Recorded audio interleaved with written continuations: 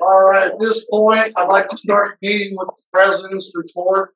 Mr. Starks, our president, is not here this evening. He extends his apologies for missing tonight's meeting.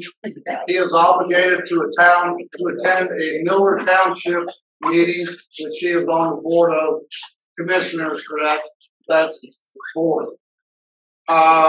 We have had several questions come to us through the community forum.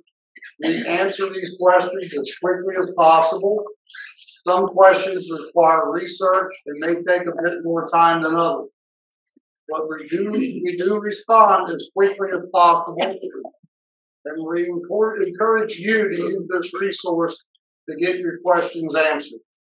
If you read through the questions and answers already posted, you will find a great deal of information. If we do not understand and do not fully answer your questions, please ask again. We will do our best to answer all questions from any and all HVL members. During the July meeting, it came to your attention that the HVL POA Board of Directors have been referred to the Indiana State Attorney General's office for supposedly missing funds. As mentioned, our attorney has asked that we do not discuss this.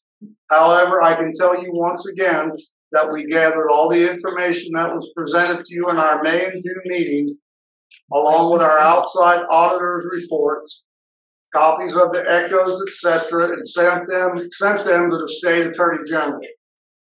We have confirmed that those items were received, but we have not been advised as to what the next step may be.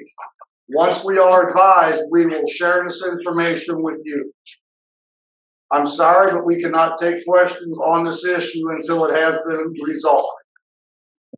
I will also mention that as soon as this current board was established, your treasurer, Jeff Buell, asked that we work together to limit spending and immediately began to research how to better recognize and communicate our current financial condition. The result is how his report is currently being structured, and he is continuing to work on improving all aspects of our finances. Thank you, Jeff. On another subject, an auxiliary hood vent is located on the front of Willie's Restaurant Roots, and it has been brought up in this meeting because it looks pretty terrible. Steve at Willie's has offered the following information. He contracted a company to inspect, clean, and repair the vent as necessary. They were told to contact Steve so that he could be present during the cleaning and inspection.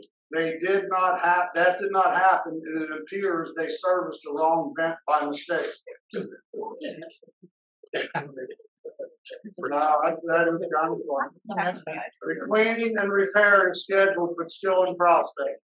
The same people also do HVAC and are probably backed up on AC calls. Once the repair is complete, the shingles are on hand and will be replaced.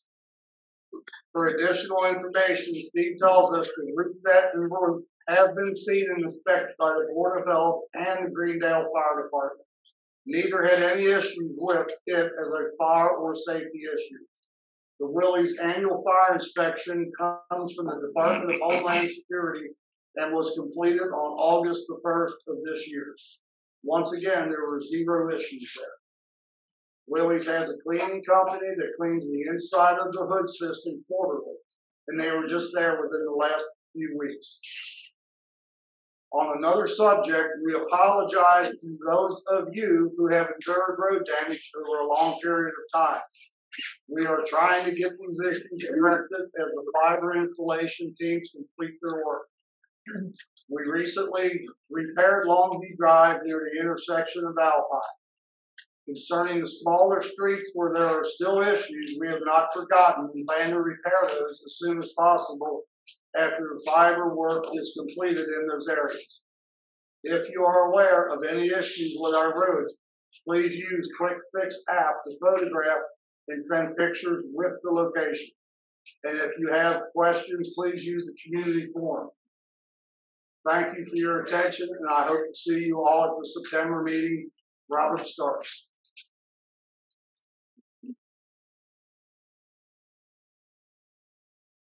All right, at this point, Jeff, would you like to give a treasurer review, please? Thank you, Ken. Okay, so these figures are going to be rounded off to the nearest dollars. Cash position is of June 30th, 2023, 237,451. Cash position is of July 31st, 2023, $791,619. And being that has been 3 weeks away from here, by all stops and give you something within this week. I think Tuesday was this figure. So as of August 23rd, 2023, the cash is right now at $984,415.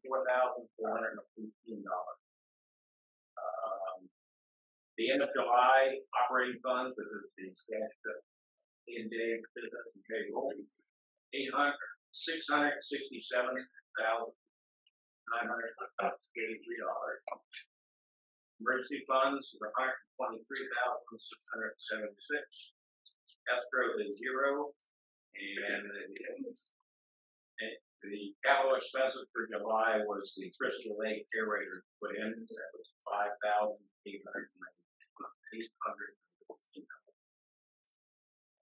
That's all I got. Thank you. All right. At this time, we have the escrow reserve future considerations. It would be road paving, ongoing replacement of vehicles, security, maintenance, equipment, aging buildings and maintenance, erosion control, technology for all departments.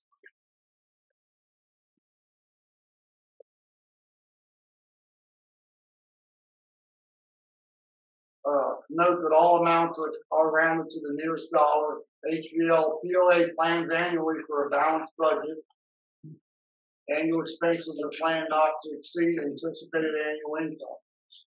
Some of the frequent expenses are predictable, such as replacement of vehicles, maintenance of our roads, many lake dams, swimming pool liner, lake dredging, etc. Funds are reserved each year to cover these future expenses and are included in the total. Projected cash at year end is generally equal to $0 plus reserve funds for above mentioned expenses as well as necessary reserves. Reserves include 2 months of operating capital for asset purchases, and architectural bond payments to be refunded. All financials will be audited by an outsider auditor annually. Any questions on that? Yes, Wayne, anyone given after the question with the overhead microphone, you don't need to hold on, but please give us your lot number and name. Okay. So Ken, let's see, Wayne Meyer, lot 2214. That note that you have on the board there, where can we find that?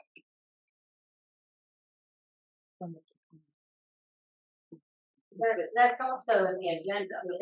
Okay, but where is it at? I mean, it's a nice definition. Where's it at? Where is it on the agenda? Is it in your operating manual? Is it in the bylaws? No? I don't know that answer. So again, we can look that up. Thank you. I was just thinking, because it's a nice definition that we could use to really inform. I mean, Wayne, that's basically what we put at every meeting. That is part of the report. I like that someone read it. That says that with this, and the agenda is definitely a part of the meeting minutes. Well, I'll do my question later on. Oh, thank you. Yeah, no problem. Anyone else, please? All right, Donald, secretary's report, please. I would like to ask for a motion to approve the July 2023 board meeting minutes. Thank you. All in favor? I would like to say something about that. Yes, sir. The Your name and your number. Al Jewish 1604. There is nothing in the minutes about people that brought up suggestions, made things about things that may not look right. There is nothing about anybody that brought anything up contrary to what the board liked. Well, was it on the audio? We summarize these minutes. We do not do word by Your word. audio, you couldn't understand hardly anything. I know, we did have problems last. So therefore, I think it should be in minutes. So people are aware of what's taking place. We'll take that under consideration. We will. Thank you, sir. Going forward, we can't, but the audio was not, But you can't approve these if there's changes that are. we can't change these because we don't have any other information. I think they're saying Is there any caveat. notes? Yeah. Then we can make a caveat on the notes, on the minutes, yes, that there, the audio was not, Again, that we have the, board member motion to approve. I think it was. Ken, so give it, enough about what you guys are talking about. When more than one person talks, people online can't hear. So make sure that you do not talk over each other. I'm getting feedback that when multiple people talk, they can't hear. So please keep that in mind. Thank you. Mr. Lester, community manager's report at this time. Good evening, everyone. First, I'd like to start off with a request to approve the annual deer call. This year we'll be following the standard archery season of October 1st through January the 7th. Can I ask a question? Do that, hang on. We have to at least put A motion forward Eddie, first. I'll second it. Just a quick question. Your name and your map. Julie Hewitson, and according to the bylaws, I don't have to give my life.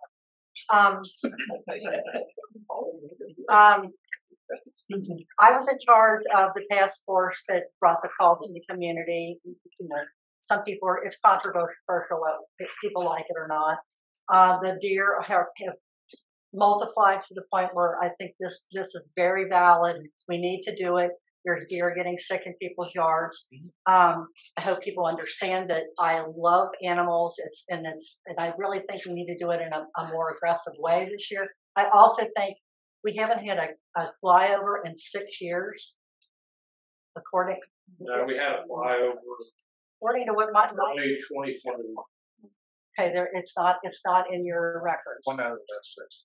Okay, 1 out of the last 6. Okay, I really think this year it's kind of imperative so we can see where we're at on that deer population, so we can monitor how many. 50 deer may not be enough. So I think the first snow we probably ought to have a contracted flyover company. I know it's like $600.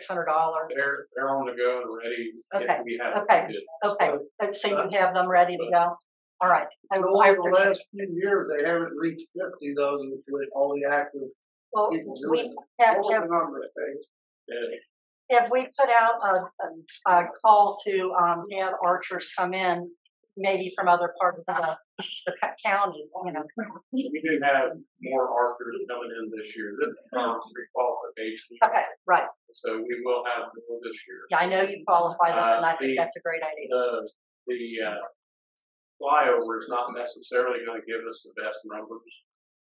That's the issue we ran into in 2021, if you remember. I think we discussed it. I think there's a So what we've got the same thing. We've got a lot of anecdotal information. Since 2021, the security has been letting us know kind of the rough idea. We've also asked residents to give us that information. The deer call hunters themselves have been asked to, if they do call one deer, how many other deer do they see at that time? right. Those kinds of things to try to get a better handle on the numbers. Because every doe has at least 2 fawns every year. Not necessarily. Can I make a comment here, Dave? I said Yeah. that believe. I do want folks to know that this did come up, and I'd be curious to hear folks' opinion at some point. It's not free to do a flyover. Does anyone think that the deer population is lower? Is that call for 50 in my yard? Well, so anyway, we all know the financial condition.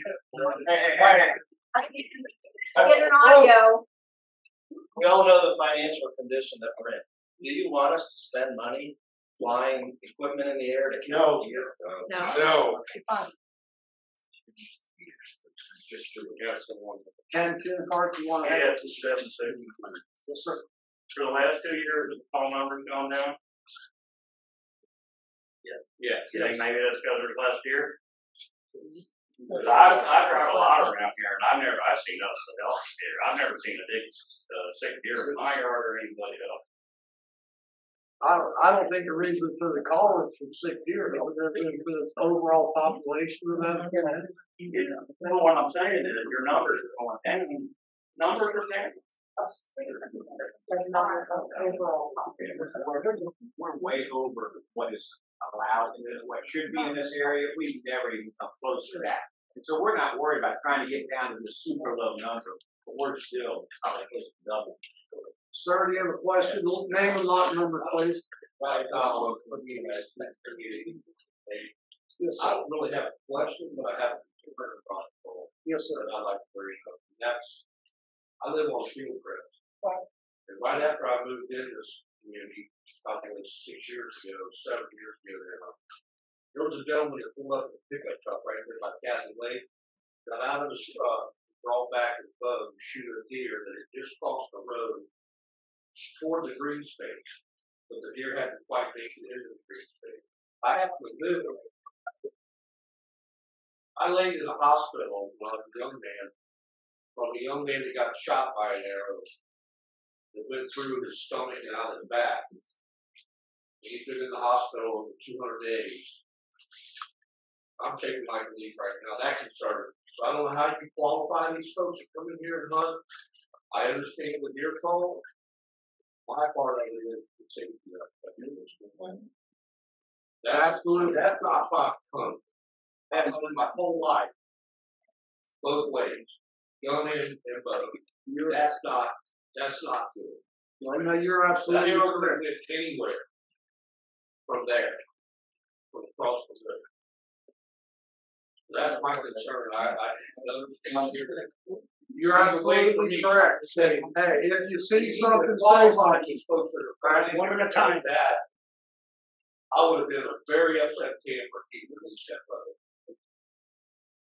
I was upset that point. I went to find the sheriff, but that's my piece. I appreciate your eyes on it and let us know what you see in there. I was kind of, warded off, but I'm just saying that's Appreciate it. Ma'am, what do you have?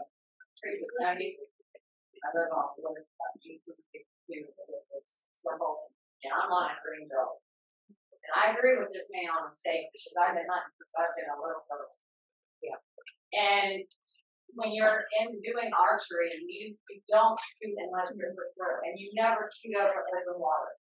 To me, if you're gonna hunt, you need to be a resident. Number one. Number two, you need to be able to pass the archery test and all the education. You have to know about it. If you can't gut your deer, what are you going to do with it in a holler behind you? If you have green woods behind you and nothing else, and they're not building it like my house. So to me, safety is number one, but also control. Deer control is what it's about. It's not always about slaughter or any of the above. Right. That's all. And I appreciate that. Mr. Wispin, our manager, he manages the deer call. He's very on top of it. The people really aren't out there just willy-nilly just shooting arrows everywhere they can. It really is an organized activity. You're going to have, hopefully, not errors, but like the gentleman there said, that guy shouldn't have been doing that. Right. So they keep your eyes open, but Dave is on top of it, and he does manage it. And it's a necessary event here, so. Just so you're clear, the rules are clearly defined in the bylaw. And this was a lengthy process. They did a lot of study and a lot of work went into setting this up. So we're following the same rules they've had for many years. A lot of the hunters have been here for a long time. So this is not their first. The other question, are they using crossbows or are they using compound? We do have both. See, I don't agree with that. should be compounded.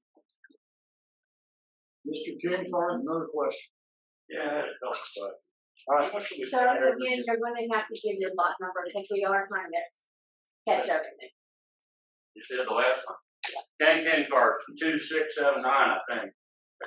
How much do we spend a year on corn? And is it legal? Because it's not legal in Indiana to bake. We don't bait them at all. We can't bait You've never given out corn to PLA? them. Not me.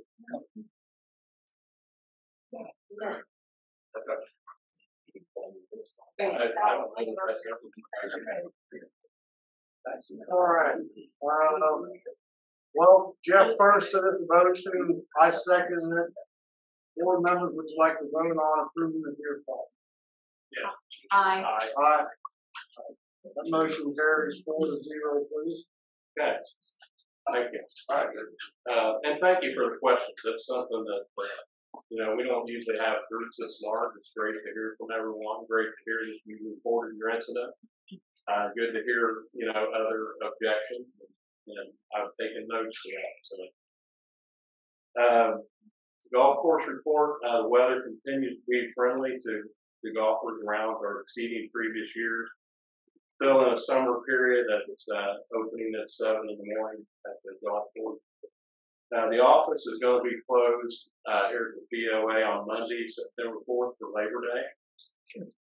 Fiber optics, SEI, REMC has begun installing fiber in homes. They've started contracts, or started setting up the season. I think contracts is not the word there. The project to install the main lines continues as well as the restoration of yards. And at this point, the restoration is not a final restoration. The first restoration just covers the levels up. And this Rich here has really taken this on as his project. He volunteered to do this as far as being your representative to the fiber company. Any of the complaints we get as far as the installations and things he works on, he puts a lot of effort into it. And just so you know, he's kind of your representative to these companies. We've gone through several people with the various companies we deal with. There's an engineering firm called NRTC. They have the red trucks. They're not the compliance guy for mold on your house. It's another kind of red truck. Anyway, they do the overall engineering for the whole project. And then there's a group with SEI Data who are installing the actual communications lines, fiber optics, and REMC is a part of that coordination with SEI Data. So and then you have your subcontractor and your contractor. So sometimes it gets a little bit, tedious for him to go find out who to talk to try to get things straightened up. On top of that, we have some of these locations that are very tricky. I call them confunction junctions. I've run into maybe 8 so far, and you have everything that comes together at one spot. You've got water, you got sewage, you got gas, you got electric, you've got phone lines, you got the fiber coming in, and those can be tricky for these companies to deal with. And sometimes that results in a larger problem with a water line that's hit or something like that. And it may take longer for those particular areas to be straightened out. But Rich does a lot of work on trying to manage that. Once everything on the main line is done, we will be pushing them to complete these checklists and make sure that everything's done. They've made the promise to restore everything back to at least the way it was, so we're going to hold them to that promise. Just so you know. Our maintenance team is still evaluating the yard waste project. I don't know if any of you have looked at what was left after they shredded, but it looks pretty good.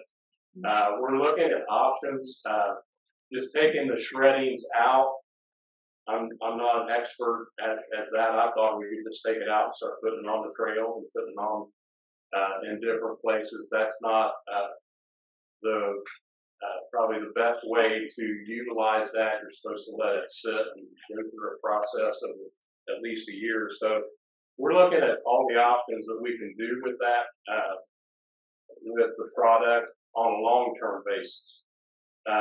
In the short term, it may be that we just have what's shredded removed from the property, clean it up. I want to go again in November and have another opportunity for people to take their yard waste down, pile it up, chip it up. There's a delivery fee and an 8-hour minimum on the equipment that we have come in. So we've just touched the surface with that big pile of yard waste that we reduced for the cost. So we have some room to actually increase capacity, things like that. So we're looking into all the options. Just thought for some reason, board day is the day that everybody comes in with all kinds of ideas, and that's kind of the hardest time to get all that stuff together. But today we just had several options that came, and we're still looking into those things. So I think Al Al Hewitt from 1604. Probably 15 or 20 years ago, we bought 26 acres up on State Line Road. And as far as I know, the only thing we've ever used it for is dump some muck from the dredging. Would that be a good place for this? It may be a good place to store it temporarily, and I've got to look into that. That is one of the things we thought about. As far as us taking the yard waste there individually, I would be against that because it's no, but you're talking about you didn't really know where to go with this. Right. You got 26 acres out there that have never done anything with. Right. One of the things we have to be careful about is leaking the contents into the water system. So it's as I said, we're still looking at those options. Yeah. Julie Mason, lot 2224. I was down at the garden yesterday, and there is a dumpster there, but it says not to use it. Is the thought to put the mulch in that, or yes. for some other Just purpose? to remove it. Okay. Our first part there is to see, because there are weight limits. So they wanted us to fill up one with the mulch, see how much weight that was. They'll give us how much cost that is. It's like $35 a ton. There's a pickup fee, then the tonnage fee, and then we'll see if that makes sense. Our goal here is to reduce the cost of what we're used to doing with yard waste. That's the overall. And there is signage saying don't use it, but I'm down there a lot, and I've seen lots of people put lots of things in it that says don't do it. I haven't seen that yet on this one. Yeah. I was just hoping you would mention it here so more people know. Yes, please do not do that because I've seen it overflowing and people still throw more stuff in and so. What I see and overall, the no dumping sign and still so. What I see overall, we can have a pretty good system if everyone knows when it's available. Mm-hmm. I'll tell you the biggest complaint I've gotten over that yard waste dumpster is that it's always full. And I see a lot of heads shaking in the room right now. And not just full one time, but full every single time I go down there, the thing's full and it's always something. So we're trying to avoid that. Right. As I said, we have a lot of capacity to take in a lot of yard waste at a single time. And if we can get that done at maybe 2 times a year, spring and fall, we can and kind of develop a pattern here. I think we can, you can get what you want. We can be able to utilize the material and have it at a decent cost. And just one other thing, if you can clarify, I know at least a few months ago, you addressed the topic of how Greendale has where you just bring everything out to the yard and they clean it all up for you. There's no extra cost. Can you just state that would be very expensive here, or let people know the issue with that? Yeah. Why we don't do that here? Yeah, and again, overall this budget thing, we talk about amenities, about, what we want, things like that. And someone once told me, and we used to joke about, who left the dome undone on the place, because it was raining or it was too hot or whatever. But, you could dome the place. It would cost a lot of money, and, for enough money, you could do a lot of different things. So we have to always take that into account. If we do projects like that, we are committed to have a project cost laid out.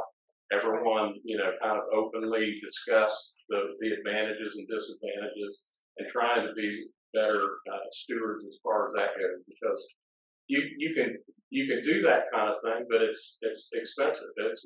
I know it's expensive for Greendale to send a couple guys around to pick up limbs and things But like people that. don't see a cost on their bill in Greendale that says they're charging for that, but it is rolled into their cost, even if people don't see it.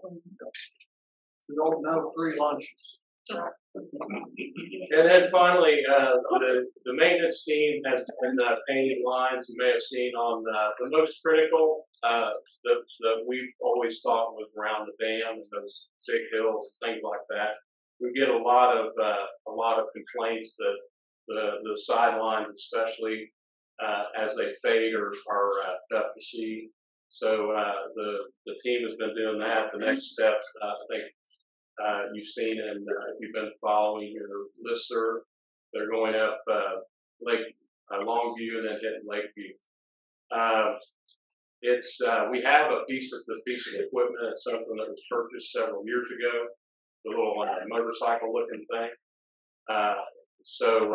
The cost is in the paint, and it isn't expensive. It's not just regular house paint or anything like that. It's got to last for a while, and it's got to last over tires rolling over and things like that. But our goal is to, especially the main roads in here, to restripe them. So, and some may ask, well, we're planning on repaving and things like that. That's true, but we have to build up the funds to repave. So we figure it's not going to be next year before, it's probably going to be 2025. We're still working on those details as well. So it's something we've been trying to do for a couple of years between the weather and other work that we've had to complete. We haven't been able to get to it, but they're finally able to get to it, and we wanted to take advantage of the dry weather until this morning. Our little surprise we had this morning wasn't in the plant. But any other questions?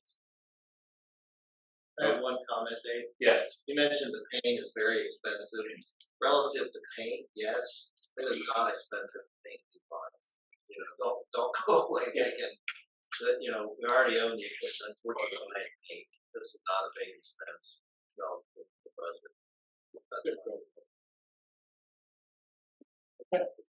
Dave, did you touch on safety? I did not. Can I please do so? Yes. If I can approach the podium? Sir, Andy again, Snyder, 725. thank you.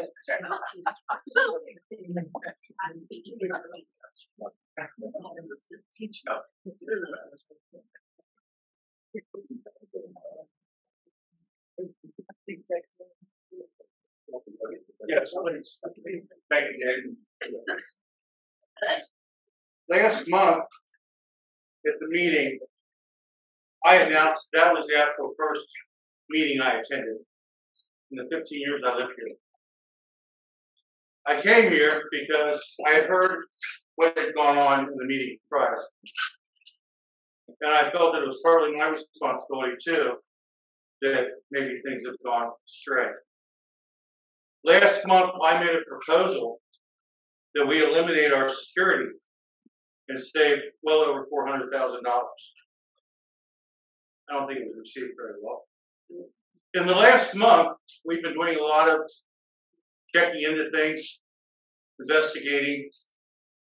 Tim Gallagher and myself have over 50 years of law enforcement. We spent 2 hours yesterday with the sheriff and also the chief deputy here from the county. The deputies that we have working for us right now in the security is a severe liability. And 4 months ago, maybe 5 months ago, we had a guardian angel riding with one of our security people.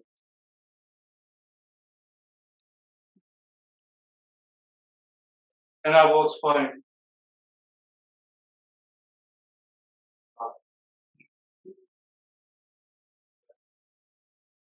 I can't provide the name, I cannot provide the address.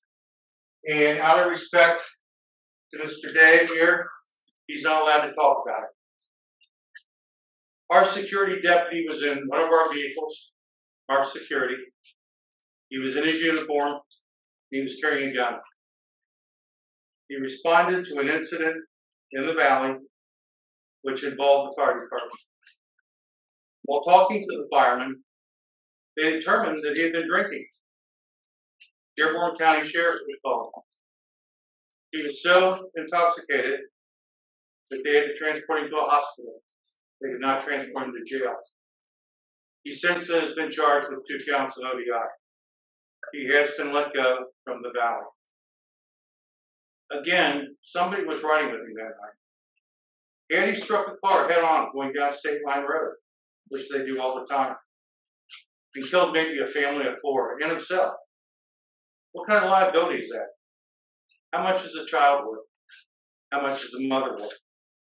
If you're talking $20 million, that's $10,000 per homeowner. That's a heck of an assessment. Our security people, I'm sure they want to do a good job. I know one personally. He is retired police officer. But these guys are old. They aren't getting their additional training. And there isn't a whole lot that goes on with it. Okay?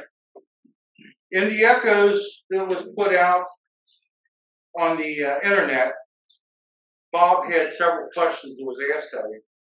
And one of the questions was the liability of our security and also of our deputies. He claims we have liability for our security. I don't know what the cost of it is or how much we have. That might be $1 million, it might be $10 million, I don't know. But he also stated at that time that the 3 police officers from West Harrison, that we were covered under West Harrison's liability. The last 2 days, I have been on the phone and emails to West Harrison town. It's a small town, less than a quarter mile square. They have 3 deputies, which we employ here full time. They work less than 36 hours. That's all they patrol that town is 36 hours. 6 p.m. to 12 midnight. Of the 2 council people I got a hold of, one was the clerk and treasurer. Their liability does not cover Hidden Valley. And Bob said they did. Now, I don't know. Maybe Bob was given wrong information. He's not here tonight. I'm not going to condemn the man. But right now, unless Dave tells me we have some other police department or agency covering us, we have no liabilities for these deputies. If they go out tomorrow and injure somebody or shoot somebody, God forbid, we are liable in a multi-million-dollar lawsuit.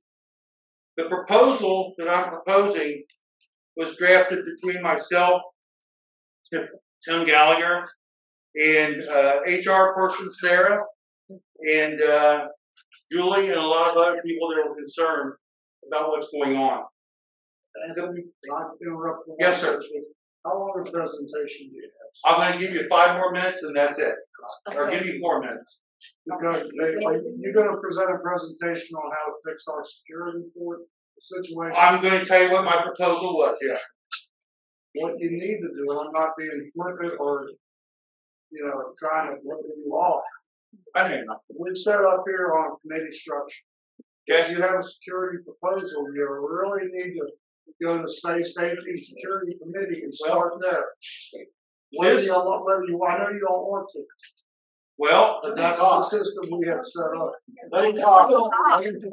I feel, He's gonna, Now, hang on. finish his thing. I love the volunteers, don't get me wrong. But when you have a safety committee made up of people that are not security people, they're not police, they're not fire, they're not dispatcher, how do they analyze our security? They can't. It's great that they want to volunteer, but they have no history, no background.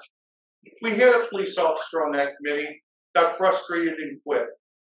This started to be a financial thing, which should have went to finance, but now it's a liability. And I don't think we have a liability committee, and that's why I think these people on the board, with respect, should take action on this. If one of those policemen tomorrow injures somebody, we aren't covered. And I'm not hearing Dave say anything otherwise. I'm going to respond here. Okay. I've got, like I said, I have 2 council people that have said their liability does not cover us. A $20 million lawsuit, roughly $10,000 per family. As we talked to the sheriff yesterday, I sort of outlined what I wanted to do, or what I was suggesting to do. Eliminate our security department. Let Dearborn County cover us. Okay? If we an event of fireworks, 4th of July events, Halloween, where they need protection for the road, the city manager can hire off-duty deputies. Dearborn County, Lawrenceburg, Greenburg would be happy enough to provide us with off-duty deputies. He would guide them as far as where we want them and what them to do. We pay them an hourly wage. We don't pay tax. There's your check. You're responsible for your own taxes. The boat patrol, the community guy that drives around, checks properties, that would still all be the same. And the community guy, compliance guy, could actually be the one to do vacation inspections of vacation homes. If we have to hire an additional guy to do it, fine. The equipment, the cars, especially the ones with Rangers on it, the equipment would be taken down and sold. The 2 security vehicles, we save for administration. If Ken Horn has to go somewhere, or if Dave Wisman has to go somewhere, they have the administrative car to drive. The 5th one that we hit on here was Dearborn County running radar. This is our only problem. Dearborn County cannot run radar on our streets. We are a private entity. The streets are private. So we aren't going to give our streets to Dearborn County. I would not even say that. As far as the shack, the deputy shack, I would want to turn that over to Dearborn County as a substation. And he was very excited about that because he said that officers on this side of the county could use this. And they had in the past, back in 15 years ago, when we actually had deputies. They would come in and sit there and do reports. Very visible to everybody. So this is basically what we're saying, is what we need to do. We can save about $400,000. You keep $100,000 in the budget, and for hiring off-duty deputies. Our camera system, we have a great camera system already set up. We don't need anything else with cameras. That's another thing. I just had to throw that in. I apologize. So that's all I have to say. Any questions? Sir, we can't answer any questions at this point. You need to. Okay. Thank you for the comment. Thank you.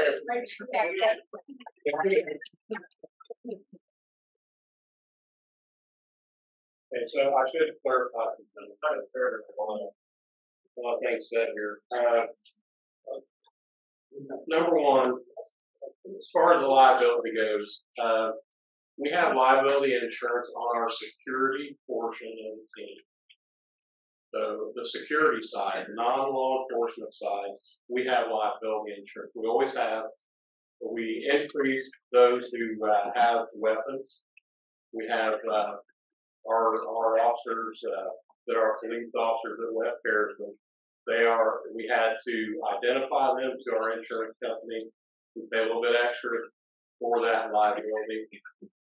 And that happened as a result of this craziness that we've been in with losing the deputy status with a lot of our people. We do have one deputy that's still on our staff part-time. He's a school resource officer. Sometimes they'll use the truck that's the sheriff's department truck. Sometimes he has his own vehicle that is assigned to him by the sheriff's department.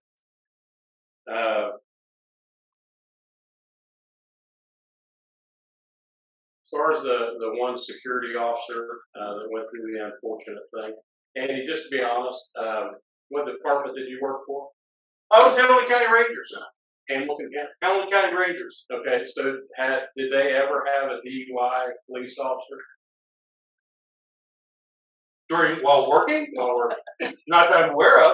I mean, it's something that does happen. I mean, I lived and my dad was there, so I grew up in the police department. That's not totally uncommon. I know it's just that you know, any department has that. So we try to do what we can. So that can happen anyway. Yeah, naturally. No, let me we finish need, sir, we need, So as far as the additional training, our guys do receive at least 24 hours a year additional training. It's training that we send them to the Indiana Marshals conference. We've done that for many years. They are trained there by Indiana Academy instructors, people that teach at the police academy in Plainfield, Indiana. One of the great things about the Indiana Marshals conference, very inexpensive training on top of that. We also, and these guys, the ones that are police officers in West Harrison, have a responsibility to get at least that training on top of their academy training. So their regular police academy training. So that's annual training, and there's more training that's done as well.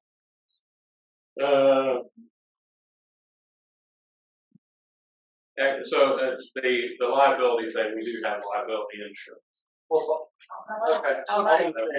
So as far as the West Harrison liability, we had a situation where our guys that worked for West Harrison were working for us in an off-duty capacity.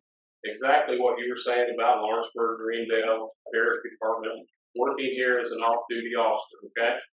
When they work in that capacity, they are covered. When they do police work, they're covered by that police department's insurance. So we had an issue where that actually happened. One of our West Harrison guys, West Harrison uniform, everything else, was working as an off-duty officer. He had discussed it with their attorney and everything else. But he had a traffic stop. And this traffic stop turned into a guy running away from him because he was blind. At that point, he becomes a police officer. As a police officer in Indiana, 24/7, if you run into some kind of a crime, criminal activity, something like that, you have an obligation to interject yourself. You are considered a police officer 24/7. And that was a situation there where he chased down this person. The person somehow claimed that he had some kind of an injury. But he was arrested. He was taken to jail. He had a warrant for his arrest. So at that point, our sheriff went and talked to the prosecutor, went and talked to West Harrison people, and at that time they shut that down. Our guys are no longer able to work off-duty for Hidden Valley Lakes. It was one incident at the very beginning of even trying the project. So very frustrating, I can tell you from my standpoint, because I thought we had something that could work. So since that time, all of our officers wear a security uniform. They drive a Ranger vehicle. They drive a security vehicle. And we have not been doing traffic stops because those are problems when you're not a police officer, when you don't have a police car. Or at this meeting with the sheriff and prosecutor, I think I reported before, they said we don't want you using red lights and red and blue lights anymore in your police cars. Something we've done even before they were deputies. But that's the situation we're in.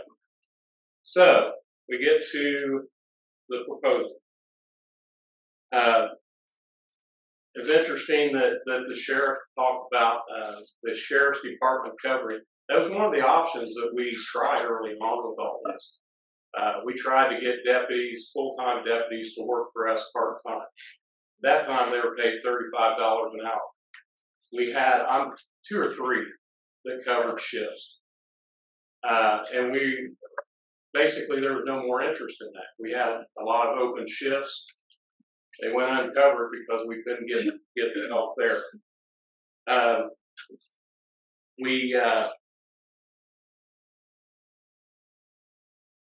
The off-duty officers from other police departments, we did not go down that road because we didn't want to offend the sheriff's department. The thing you got to understand here, and we would fight this with West Harrison. That was kind of is that ever going to happen anyway? A police department's not going to accept that liability if they don't have to.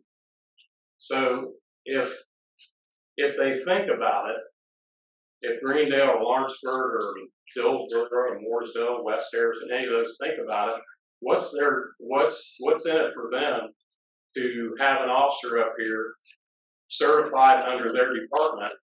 They pay for the insurance on that person if they do something like you were saying. What you say for off duty? For off duty. See what I'm saying? So for the sheriff's department, it makes sense because this is part of the sheriff's territory.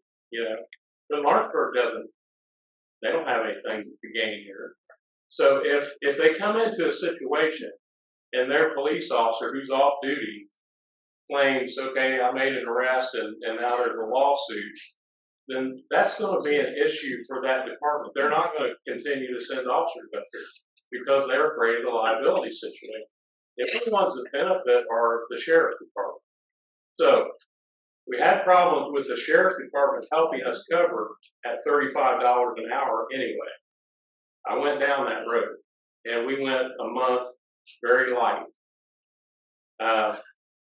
So then we even looked at it at a later date at trying to get the sheriff's department to come in. And by then they had raised the rate to $45 an hour. And we found out, as Andy found out, that these officers are not even going to stop a car during that time. We're going to pay them $45 an hour. Hold it. You're not paying them. We're not paying them out of our budget. I'm sorry. I'm sorry. This has to be said. No, sir, you're not allowed to interrupt.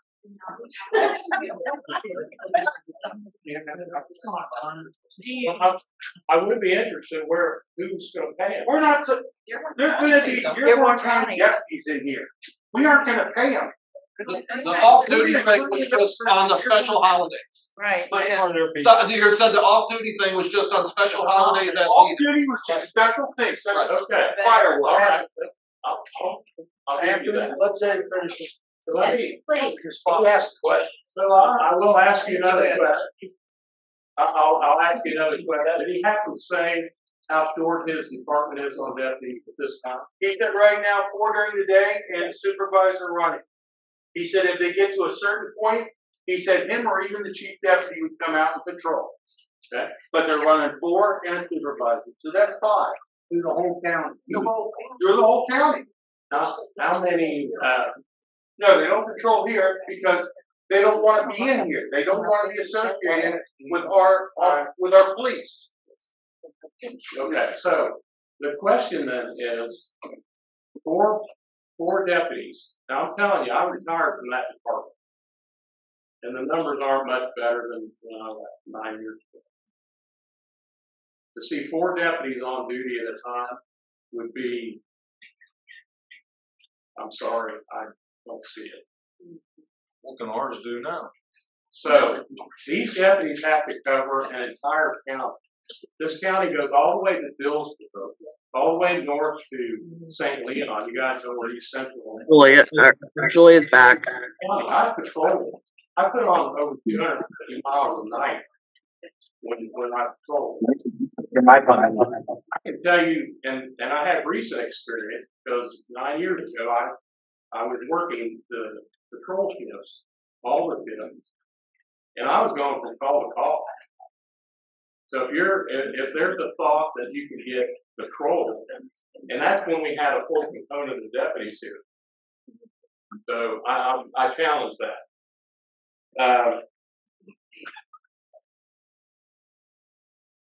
So the shack, the substation thing. The shack, or the security center, has been called, as door system controls, there's a badge that you enter into with, was installed by the sheriff department. All their guys have access to that building. It has radio capacity. It has the same computer system. They can do all their reports on it. There's nothing that would be different than now. I don't know why, and I know some of them that use it. It's always been considered a field office or substation for the sheriff department. We created that agreement back when I was still sheriff. So nothing has changed there, at least on our end. I don't know about the sheriff's end. The final thing that I would say is it's all well and good. It's not, you can save a lot of money and all that kind of thing. But even in this room, how many would you say is in this room? 500 people? Yeah, 500 people in this room? 500 people, only 10%. So this is something, in my view, and I will fight for this part, not necessarily because I'm married to security, but because I think it's the right thing. It would have to be a community vote to do anything different than what we've been doing. So Julie, you've had your hand Now, wait a minute, Dave. Actually, this young lady has had her hand up, but I asked her to wait. You've been talking about. Well, can you have your name and your Maybe there's something about it. You know, some guys are getting a little crazy here, but I don't. And maybe it's not perfect what Andy come up with, but I'm not going to make part of the thing I'm going to right in the right.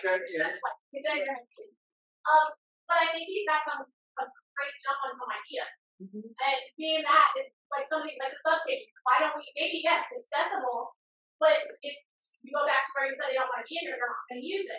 I work in the schools every day. I see at least your board deputies that you're talking about every day at one elementary school, not the high school, not Bright. I work in North Dearborn. That's the substation center. They're there. I see them every day. I can tell you that I see 3 in the morning that roll through there, and then during the day. If encouraged to, I think you might get more of this in.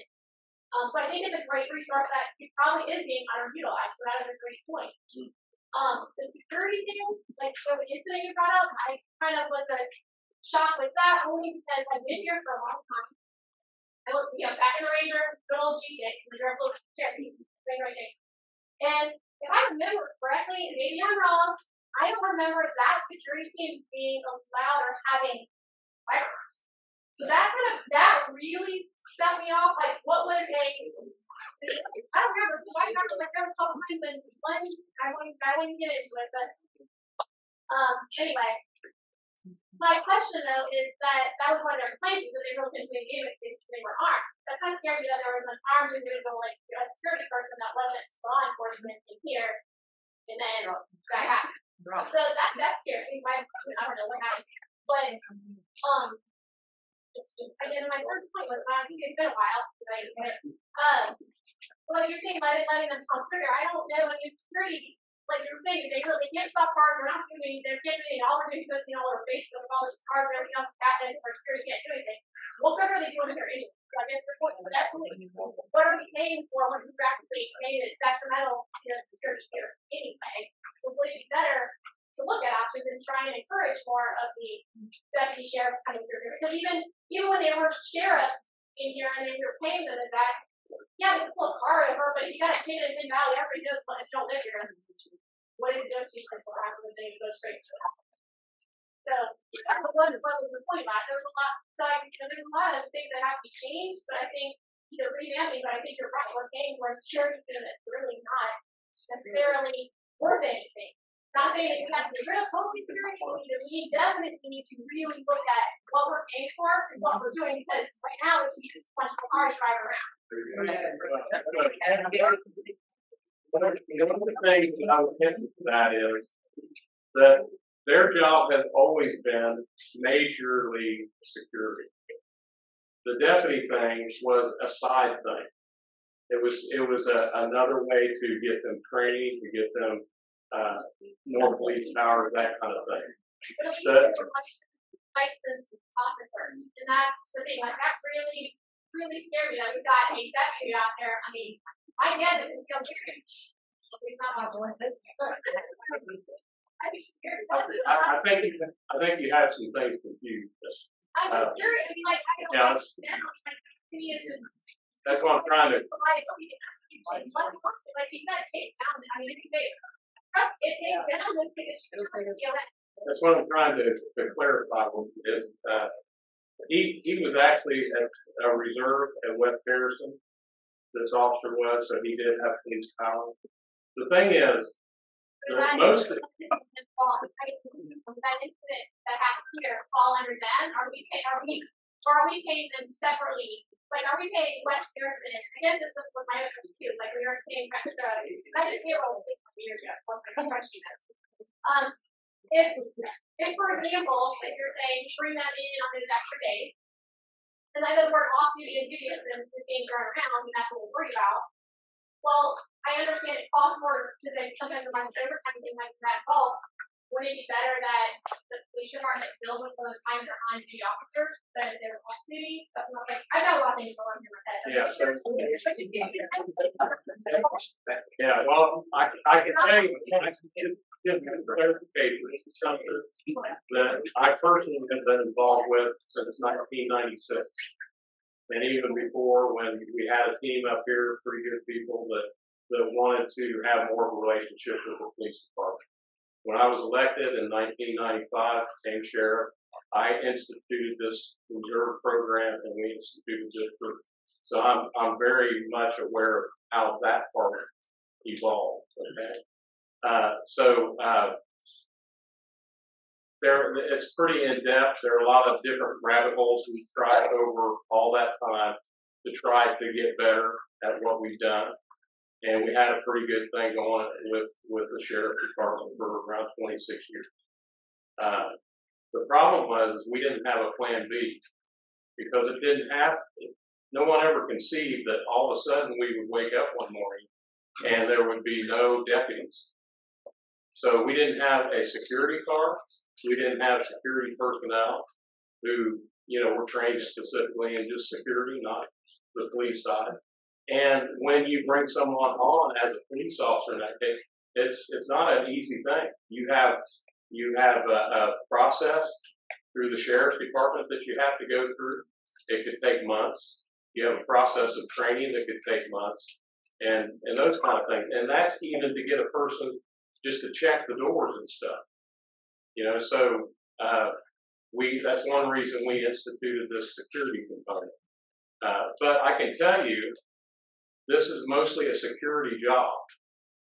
And I can tell you something else. And the last few years of this whole program, it was a revolving door. You probably didn't know many of the deputies as they went through. Well, that Earl, he's been around forever, but a lot of the deputies, it's just come and go. And I mean, we had some that would be here for a month. You go through all the training, they get on patrol for about a month, and they give you their notice that they're going to one of the other local communities. You can look on any police department around, including the state police. We've got people, that came through here, they cut their teeth here. So it's more in depth than what we talked about today, and that's why it should go through safety and security. It should go through a process where it's all spelled out. I'm not necessarily against any of it. It's something that the community has to decide on. But it's something, open and transparent. This is one of those things. It was when it was designed before. It was when we had deputies up here, and it should be now. I just have. Okay, wait a minute. I'm going to interrupt Julie one more did time. since 16. No, I'm going to interrupt one more time. We have a lot of people that want to make statements I know. and a lot of questions, so we're going to limit it to 5 minutes each person. Mine will take a minute. Okay, one time, and then move on to other people. Okay.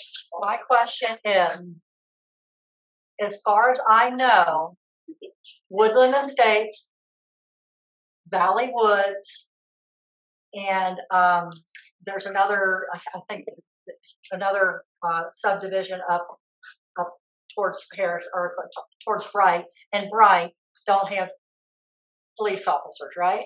They don't have their own police officers. My question is, why are we in need of our very own deputies when we have Dearborn County and they service Sugar Ridge was the other one, I'm sorry.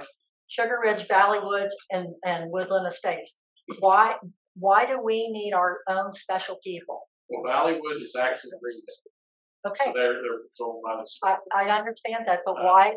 So they're taken care of. So Why many, do we? many years ago, that decision was made by whoever in the DOA. Okay. Really early on. Can that be Yeah, that's why I say it should be a community vote. I think it should be. People have come to an expectation. You know, any of your amenities, that's kind of an amenity to have extra security. That's $500,000. You know, if you want to shut those things down, you should, you know, it should be something the community votes on. Tim, I think you had your hand up. Tim? Yeah, I did. First of all, correct. And the law, one thing I want to be the safety and security. Calendar, safety stuff. Thank you. And somebody said I don't have to give my lot, but I don't care. Anyway, the safety and security committee, I was on that. So if you're referring people to go to the safety and security committee, it's not going to do any good. I was on it for quite some time. Everything I tried to suggest, since I do have a background in security and safety, I was at top for a long time. I was an FBI employee also before that. So nobody wanted to listen to me. Who are you in this room got to call? You need some help. Are you going to call the security people here who can't do a damn thing? Or are you going to call the police? You're going to call 911 if you need help. That's what we're paying taxes for. The sheriff is here with his deputies to help us. That's who patrols everything else around Dearborn County.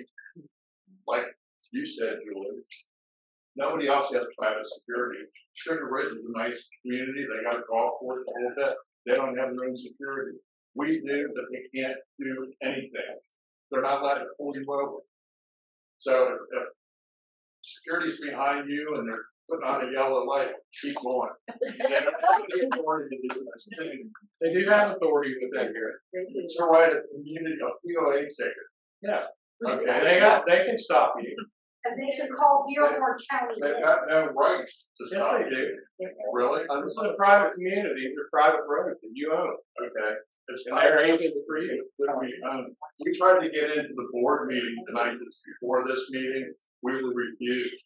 I understand there's some kind of POA law or whatever that says we are allowed to come into the private meeting that you guys have for this. If I can interject, that was our executive meeting. There was an agenda for that.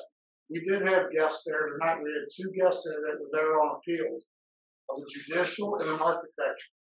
They were on our agenda. We gave them each 15 minutes time. If you would have requested an executive meeting to be on the agenda, you would have been given 15 minutes also. Okay, well, I haven't lived here that long. I don't know. All right, well then don't act like you would forbid you live, sir. I understood that for a long time. We had an agenda that we had to keep. Okay. That's all I want to That's fine. You know, and I appreciate what you guys do, because you're all volunteers just like I was in the state committee.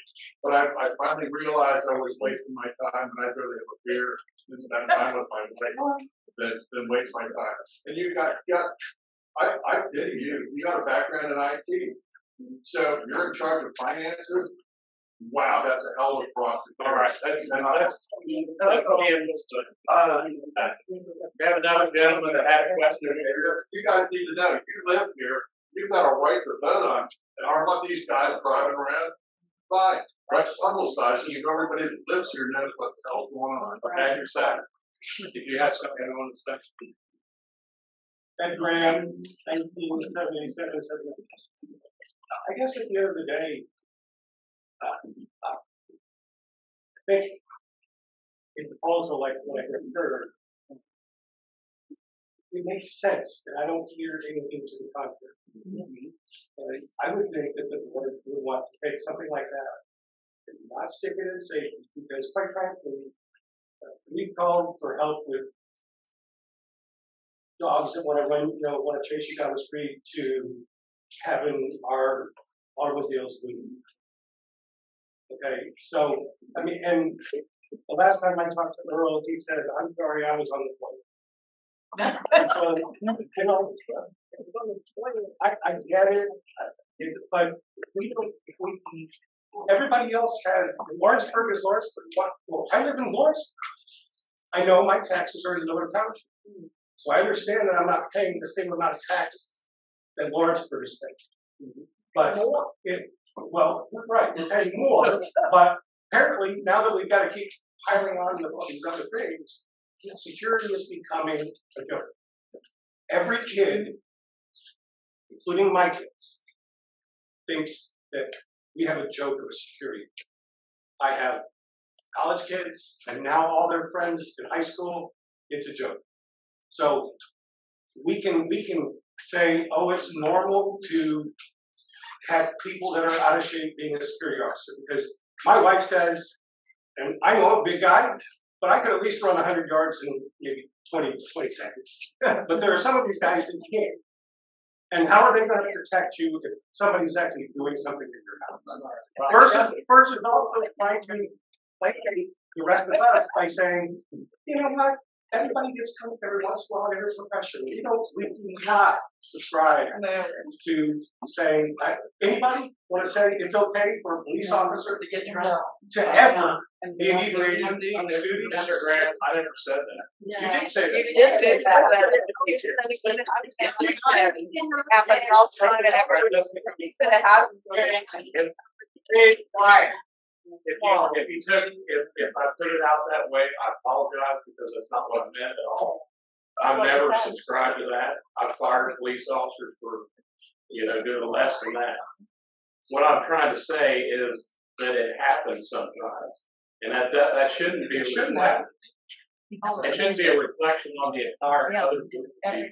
That's right. And it's not an indictment on them, but it should be an indictment on us.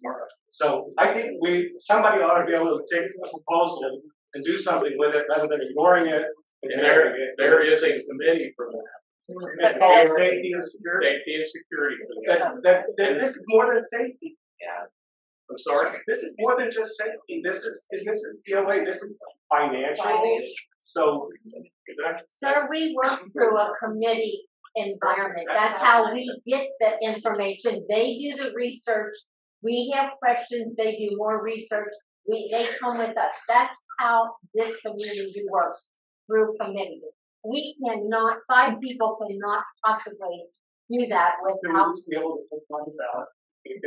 And that can go through the committee, and if that's where we go, it will go on about. It will go on about. The biggest thing, and kind of correct me if I'm wrong, anybody up here, because I've been here for a long time. We've gone through about 8 years and been back. We're a private community.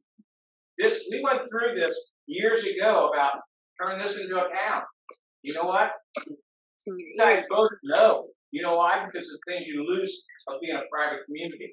Being a private community, there's a lot of things we don't get from our cities and stuff, okay? So you have to decide what do you want to give up. What we really want to give up is privacy stuff. What would we give up? Oh, no. I'm not going to have my street sweep. I'm not going to have my sweep. Yeah. You'll pay more taxes. I know. Guess what? I don't know if necessarily I pay more taxes, because when I look at Lawrenceburg and I compare their homes are nothing compared to the value of your house. 15% of everything Sherwood County is in this community alike. Look at the numbers. I will pay more taxes. All right. Okay, We're so gonna move on. Well, you one day 400,000. Oh, you want? Listen, we'll take 2 more questions today. We have a lot more agenda we need to get through. We need to try to stay on time. These 2 last questions are just. And don't answer my plan.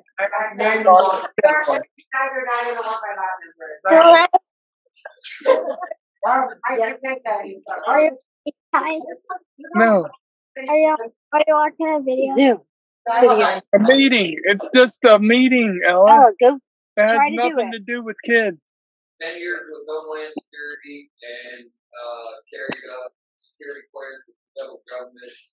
And I'm a confident enough person to do due diligence on anything anybody brings. I've been the chair for maybe 3 months, so. And who else is on the committee? Anybody else with this in the background? What are they talking about? And what kind of background do you have, ma'am? I've been on the safety committee for over 20 years. Okay. And I've lived here for 25 years, and I know what's went in the past, and I was there when we voted to be a town, and there's a lot to say about being on committees for that long and the history. And the other lady standing back there has been on the committee the same as myself, and there's another one that's been on it for 20 years. Do any of you women have backgrounds in this involved? No. Okay, so when this gentleman came, FBI. you live there or not? He was a part of the committee in the past. He was Because you're in there, the that doesn't mean. but, I mean, I Not- think that what we're talking about right now is specific proposal that I did my first time. Right, but it's important. But my point is, so how is he not able to give a recommendation with the kind of background that he has? Just saying, it has to go through the committee. Okay, but remember, the committee don't understand what he's trying to communicate because of their background. And I'm not trying to tell anybody, I have no police background. I wouldn't want to be on it. But the people that do have the background and want to be on the committee, they should be able to express and get. Believe me, he expressed a lot. And nothing that was agreed. Nothing that made any real sense. Okay. Criminology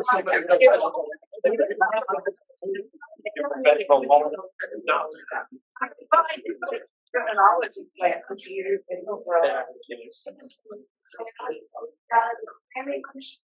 Oh no, oh no. I wanted to sit up and just try to get it against that. Here's what we're gonna do, let's any more security questions, please go to after that, please. We need to move on to the next area. James, I got it. Dave, So what is your name? It's amendment with 2833 So this seems to me to be an extremely important problem that everybody is pissed off about. And you guys keep saying, go to the Safety and Security Committee, go to this, go to that. Somebody on the Safety and Security Committee should get up and say, okay, we're gonna meet with you. Let's get something tonight. We'll meet after this meeting, we put our names together in the door.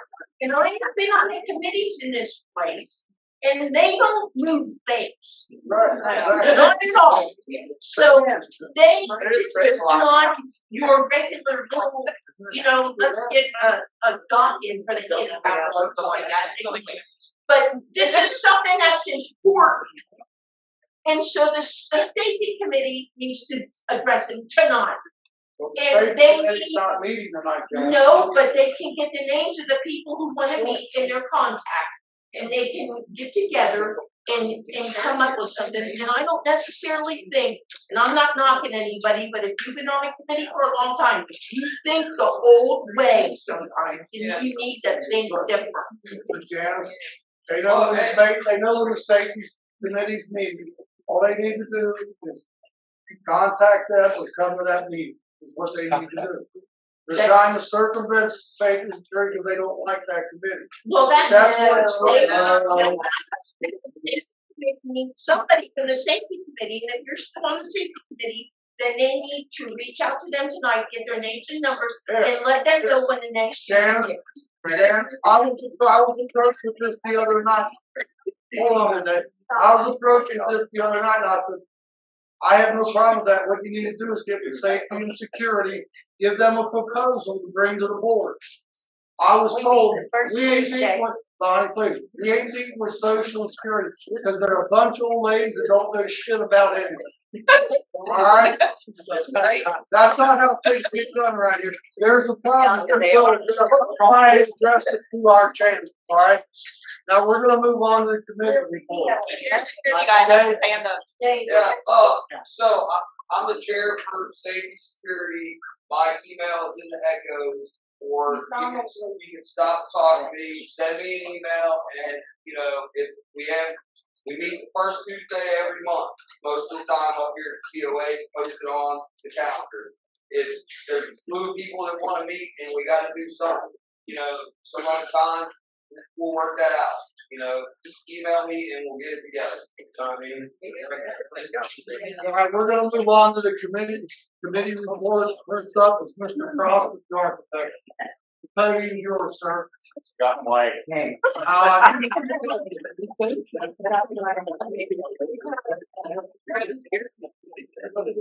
Good evening. Those that don't know, I am Tom Cross, the Architecture Committee. To the board, we have 6 performance bond requests this evening for the board to consider. I will preface reading them by telling you that there are 0 dues, fines, or fees that are outstanding.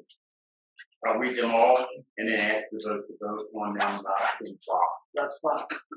All right, we'll start with lot number 1183. The address is 517 Cresthaven Drive, owners Brian Coleman and Shannon King. Bond amount $500. Lot 637 and 638, located at 1384 Sunset Drive, Ivor and Dee Dee Fick, or Fife, I hope I pronounced that correctly. Bond amount $2,000. Lot number 2759, 2760, property located at 2081 Delmead Drive, Paul and Margaret Joyce. Bond amount $2,000. Lot number 2541, located at 1713 Code Circle East, Donna Jansen. Bond amount $2,000. Lot 2074, located at 1508 Gravenhurst Drive, Donald and Jill Spielhauer. Bond amount $500. And finally, lot number 460, located at 2026 Longview Drive, CJN Holdings Incorporated. Bond amount $500. I would ask the board to grant these bond returns. Do I have a first motion? Jeff did. Second? I will. All in favor? Aye. Aye. That's all I have from the board. Does anyone have any questions for architecture? Thank you. All right, Finance Committee, Kyle Packer. Is Kyle here or is someone giving his report for him? No. All right. All right. Well, they didn't do any approval. Oh, they don't need it. Okay. Future Planning Commission, Janice Nelson, please. I'm Jan Becker, and I'm with the Future Planning Committee. We have been very busy. We have a new committee member, Wayne Meyer. Welcome, Wayne. Thank you. We currently have 5 major projects that we're working on. Project number 1 is the OLCA Convention. That's the Ohio Lakes Community Association. And they're going to be here. We'll be hosting their event on September the 13th and the 14th. We'll be presenting to this group over 2 days, and we'll do half-hour sessions that cover Hidden Valley POA topics like communication, financial, documentation, bureau calls, lakes management, safety, security, etc. And representatives from each committee will be giving these presentations and conducting questions and answer sessions for these people. Willis is helping with meals for the group. There's no number yet on our attendees, but we should know sometime maybe this week. We are looking for people who have pontoon boats that can help us with boat tours on the main lake on Wednesday evening, 9:13. These will be like after dinner type trips. Maybe start around 6:30 to 7. If you have a pontoon, we'd really appreciate your help. If you could call Dave and he'll give you the details to sign up. You just need to take the group around, show them the lake and the houses and all the different stuff. Yeah, Janice, I did bring it up at the Lakes Committee too. Okay, good. Appreciate it. Thank you. So in preparation for this visit, we're also planning the Hidden Valley Lake Cleanup Day, and that'll be on Saturday morning, 9/9.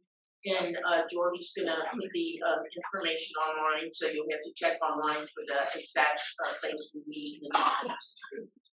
So project number 2 is the front entrance. The task force project, we're currently finishing up a refresh of the front entrance, and the work on this is going to continue for the rest of this year. We're working on creating refresh plans for the marina, beach, pool, golf club, community center areas, Willie's, and the 77-acre parks. We're going to make recommendations and they'll be presented to the board for consideration. Project number 3 we will help with the POA CME, which is a community master plan expansion. There's a meeting planned in September to discuss this separate with George and the board. Project number 4, we are helping Pat Hawkins, who has agreed to continue working with the POA board to update current bylaws. Future planning will continue to assist with this and also in creating new bylaw materials. Project number 5 is the communication for the sports project. There are 9 different routes of communication for residents in Hidden Valley. They are fiber optics installation and marketing, POA website, which is WordPress, emailing network, which is MailChimp, text messaging, social media, which is Facebook, community forums, which is the POA website, Zoom meetings and communication, like tonight, echoes, and Hidden Valley entrance signboards. That's all I have. Does anybody have any questions? Thank you very much, Janice. Appreciate it. Ken, All right. Yes. can you repeat the finance report? People online could not hear anything was said. I'm not answering their questions. They could not hear what you said to finance. Finance did not meet, therefore there is no reports.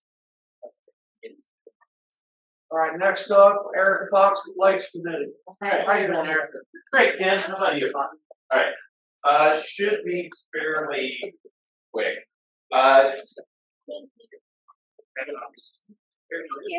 So, first reading the proposed bylaw, I don't like the word changes because we didn't really make a bunch of changes.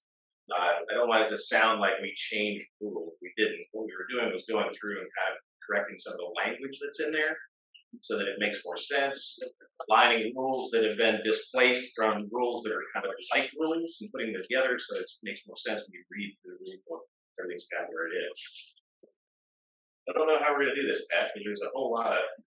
There is a lot. Pat Hawkins, 670-680. A few months ago when we did architecture and I think it was future planning and judicial, I did a side-by-side what it used to be and what the proposed changes were, and people could not understand that. So what we've done is I sent all of the edited documents to Rich, and the changes are shown in either blue or red.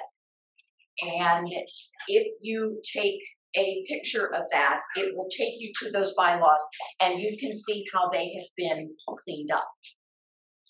And it's a first reading. If you have any concerns, any objections to the changes, you need to let Eric know, and Eric, of course, will let me know since I have it on my computer at home, and I'll make whatever necessary changes are.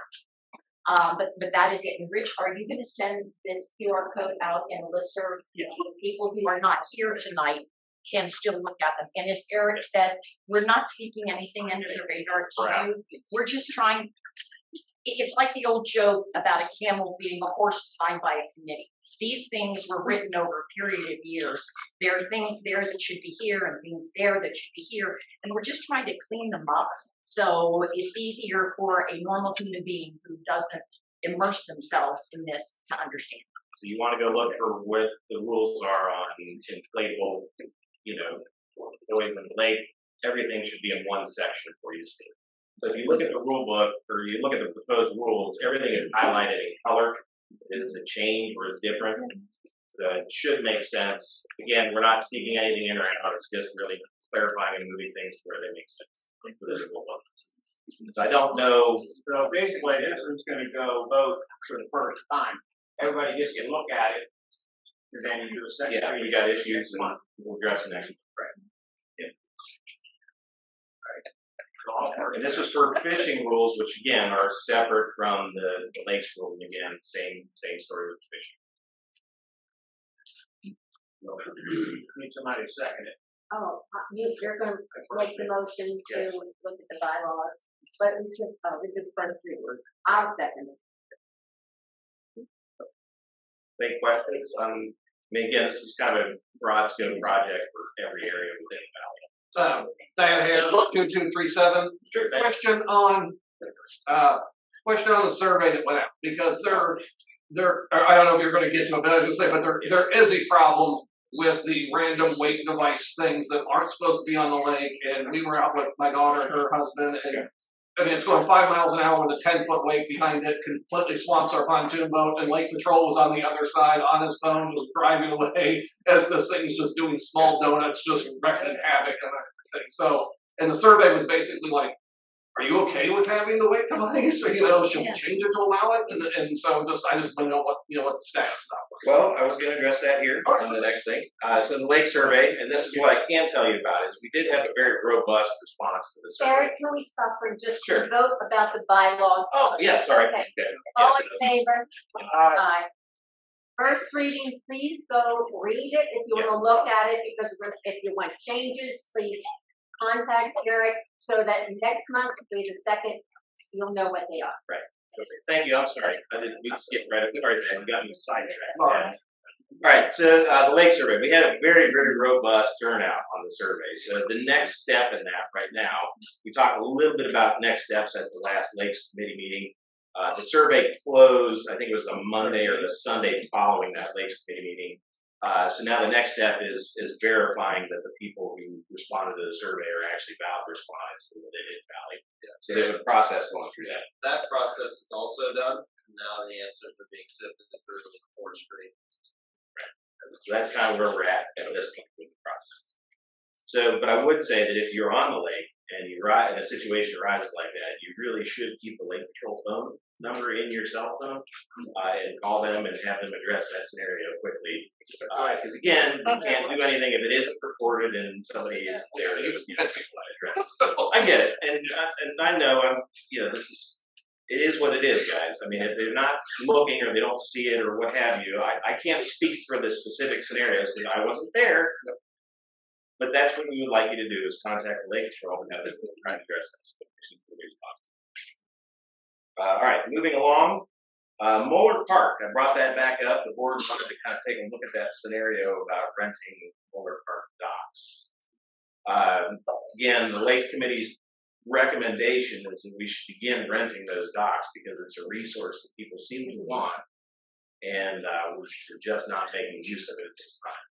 Because if we're going to do something, that's going to be for next year, right? You can't right now. We were talking about perhaps even allowing people to, again, very, very reduced rate allowing the rent.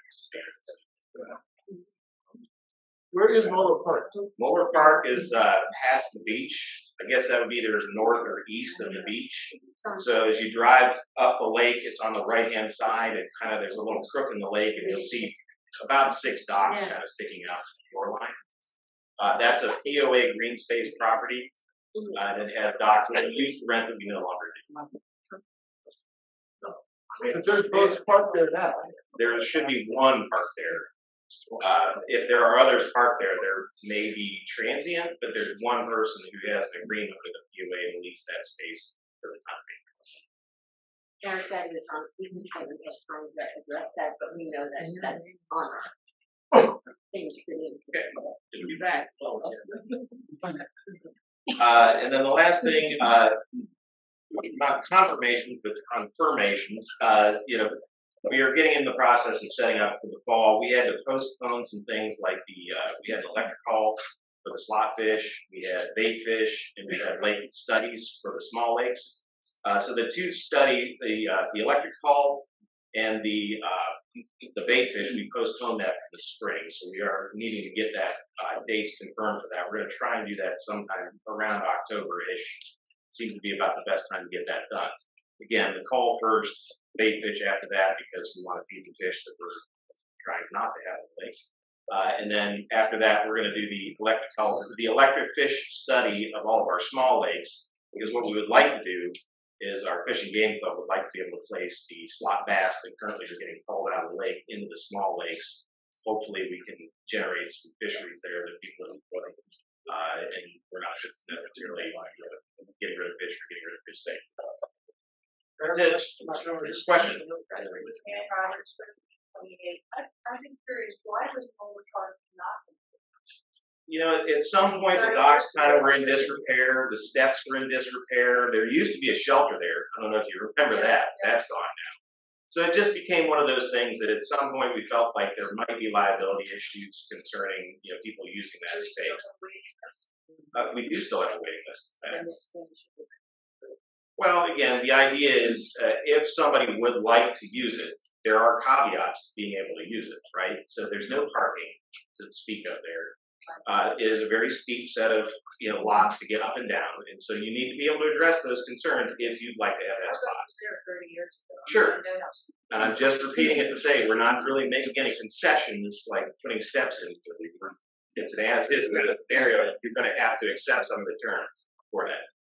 What is the cost of having this electric count thing? Well, the electric call is actually going to be paid for by the Fish and Game Club. Okay.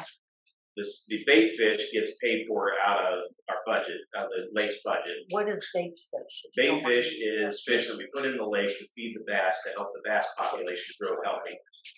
We have a real problem in this lake.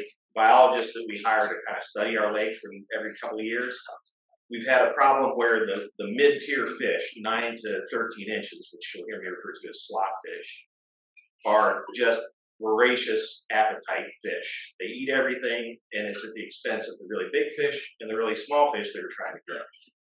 So we have to address that scenario. One of the conclusions we've come to is bait fish helps the big fish get what they need to continue to grow.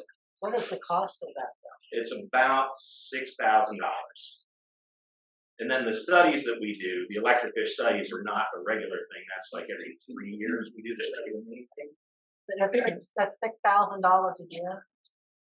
That's Which? $6,000 for those bait fish. Yeah. Yes, that's correct. And then we have the electric fish studies are, I believe, in the range of about $5,000. And that's just to cover the people that like to fish. Well, I wouldn't say that's necessarily true. I think if you have a healthy ecology in the lake, it makes a big difference to your using the lake. There certainly is benefit to somebody who wants to fish, but everybody benefits from the healthy lake. One other question about your bass tournaments. Yeah. Your bass tournaments are the only boats that go in our lakes during the bass tournaments people that have stickers on their boats from here. Yes. Are you Yes. allowed? If anybody's fishing in a bass tournament, though, that boat has to be a registered Okay, boat. that's good. Good. Okay, And thanks. I thought you were asking if the only boats on the lake are allowed to be bass boats. The answer to that is also No, I know. I know. I have a punch in. shit. Ken came for 2769. What is the purpose of that survey? Purpose of the survey is to kind of get a feel of the general community on what our lake usage looks like and how we feel about the way it's being used and governed today. But I mean, it was addressing like wake boats, right? It's a piece of it, yeah. Yeah, I didn't understand why we were doing a survey about something that's supposed to be illegal. The wake boat itself is not illegal. The boat is, but the use of artificial wake makers. We can have that discussion, lake committee if you want to have that discussion. Right now, I'm not going to get on the road about, what it means to read it a certain way or not a certain way. But that's kind of what we're up against right now is the interpretation of that rule varies depending on how you look at it. I thought it said there's no artificial. That's your read of it, yeah. Okay. That's good. It's not everybody's read of it, and that's why we are where we are, because the rule is kind of vague. It's not specific enough. Any other questions? Thank you. Cool. Amy Ayers, Wilson, you're up now, Park Department. Still here, Amy?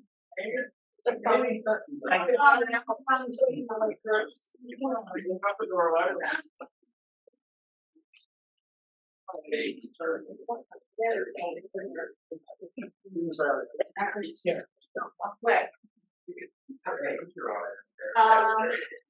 Same thing for Parks and Rec, we just cleaned up some of the bylaws, nothing major, I think we took off. You don't have to shower anymore before you get There you go, the health department doesn't require that, so it's not a bylaw, you won't get. Apparently, at one time that was a board of health Right, requirement. that was. And we Yeah. just went with it, but they got rid of it. Right. I don't think So anybody we'll- does it, so. So there's just little things, if anybody has any questions, feel free to contact me. All that information's on the QR code, real simple stuff, there wasn't a whole lot there. The pool will close, wait a minute, you wanna give us? Oh, yeah. Thank you. And I'll second it. Okay, thanks, guys. All in favor, aye. Aye. Okay, the pool will close September 30th, there is lap swim 11 to 12. If anybody would like to exercise, there's a lot of people doing a lot of physical therapy at that time. It will be open on the weekends, 12 to 8. What we found is our seasons are changing a little bit, and September's pretty hot. So we're kind of limited on how long we can be open because the kids go back to school. So we're fortunate to have some kids that want to make some money on the weekends, and the pool will be open. Labor Day, they will be closing at 6 o'clock. And you can find all those hours. It'll be on the Hidden Valley website if you guys need to check, or you can call the pool and they'll be more than happy to let you know. We have Georgetown, the Greendale Council has approved to do a cleanup for Georgetown Road on the 7th. So that will be from 9 to 12. The experience we've had on State Line is hopefully we get a lot of volunteers and we will not be out there for much. We were on State Line maybe a couple hours, so we were able to open up the road quickly after we got all the trash picked up. So if anybody would like to volunteer, all the information will be on the website as well. And again, that is October 7th. I talked to John Fox. He's going to let us do a little parking down there on Georgetown, and then we will park up at, I guess it'd be the golf course kind of maintenance right there at the corner of Georgetown and Fairview. Overflow can always go into the dog park as well. That's it for me. Unless anybody's got any questions. Mr. Grossy, you're up. Sorry, Gary.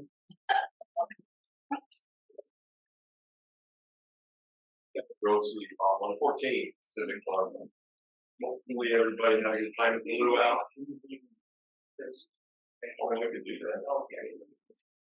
Who attended the luau? Cool. Appreciate all the support. So any suggestion on doing anything different, just let us know. We were a little lightly attended, but it was different events like at the same time. So Labor Day Bash coming up a week from Sunday. It's a free event for kids and adults. Magician, face painting, vendors, just kick back in the summer. So it's right across the ball field here. Again, it's free. So tailgating, we got chili cook-off is coming on October 8th, and there's going to be a Bengals game that day. So we're going to have tailgating that there on that day. Probably some others as well, depending on the schedule we have that all together. So the second annual Christmas tree lighting, that was a fun event last year. I thought the kids just walk around and just kind of be a kid again with lights and stuff. So it was right here in the gazebo area. So that's what we've got. And then of course the boulder dip. How many people have gone to that? So anything, any new ideas of different concept for events, just let us know. The meetings are the third Tuesday at 7 o'clock. That's all I have questions. You're also supposed to have it still there. All right, do we have any old business at this time? Any new business at this time? There is a, well, I'm sorry. My name's CMS and Lake Retreat in, at the park, the ball field, the women's band room. The step is about this high. Wheelchairs can't get over it. They need to put like a concrete system, create a nice thing built up like they did in front of that, with the refreshing center. Give you better access. Yeah, or they can buy a metal one on, Amazon or something and just bolt it to the concrete. Mr. Winston's making notes of that as we speak. It's gonna be nice and It wasn't on the agenda for some reason. Dave Bush, what you got for us? Come on. Thank you, George.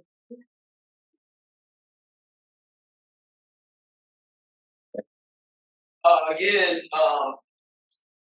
if you have anything safety, security related, my email address is in the echoes. It's hvl.bushmiller, spelled like the 2 meters of email. Shoot me an email, and you know, we'll do what we can. You know what I mean? I don't really have anything to do this month block. I'm just stating the obvious because we're still awaiting feedback on that, but it's still on our agenda. Election panel, you'll see that work is still ongoing. Probably we'll see a little more news on that next month. Reminder for Halloween trick or treat that we are going to close Lakeview from the east full entrance to the Longview intersection for Halloween trick or treat for the safety of the kids because it's a very congested area there. And reminder, if you're a resident and you have to get home, whatnot, if you have your ID or whatever, you will be able to pass through it. It's not closed to get to your house necessarily, but please use your best discretion and caution if you are one of those exceptions.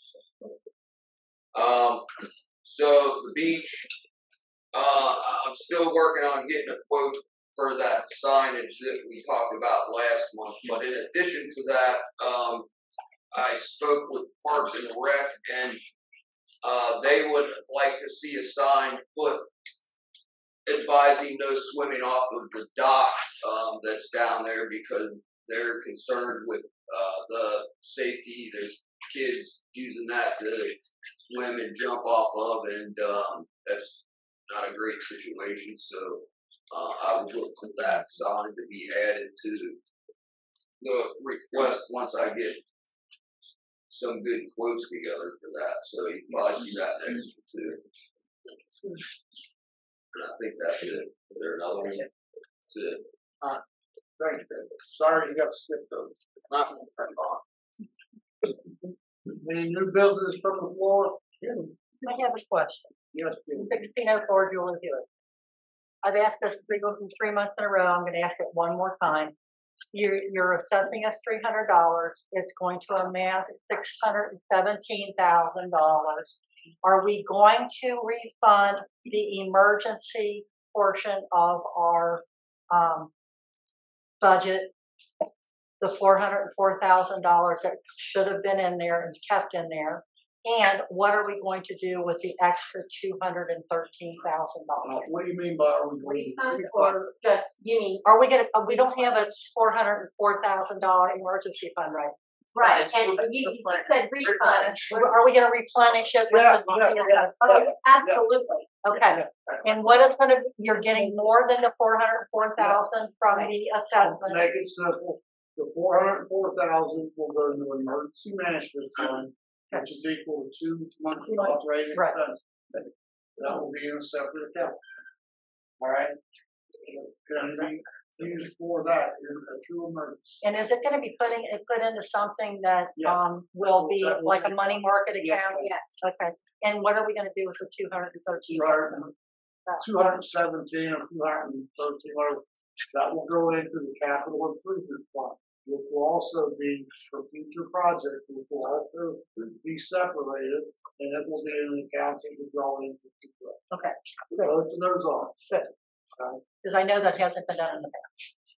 It is Correct. being done now. It is being, we have three Let operations. me put it this way, no one in the past did anything egregious or No, illegal money. I have or never like said that. that you have. No, I'm just saying, rumors and things, you see stuff, you hear stuff.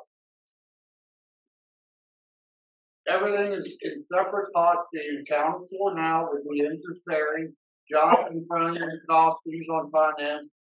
That's what's being done. Right? I have somebody that is a certified accountant look at the books, and her assessment of it is that the books aren't being kept in an accurate way. And I want to know if, and I know Marla's doing the best job she does.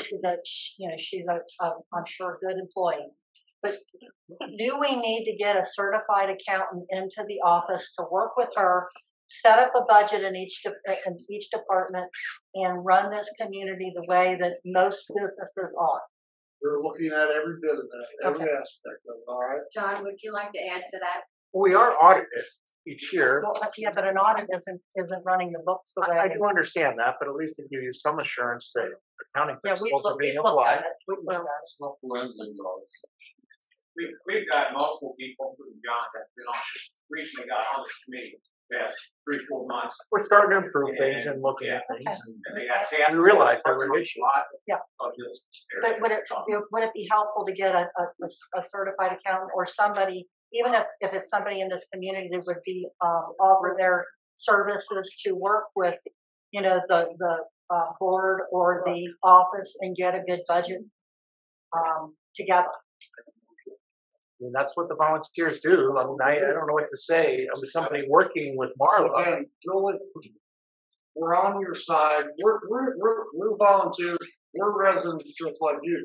It's in our best interest. That's why I'm asking the question. It's in our best interest not to let the ship sink either. Right. I Right? understand that. And also, we're working hard towards that goal. But also put them on the website. Very competent finance people that do have background in finance that are helping the board. I mean, putting it available on the website, because when all this went down, you try to go out and look at budgets and audits, and it's random. This random year, and then a random budget, and then a random month thing, and it is not consistent at all. I mean, this should be consistent and transparent.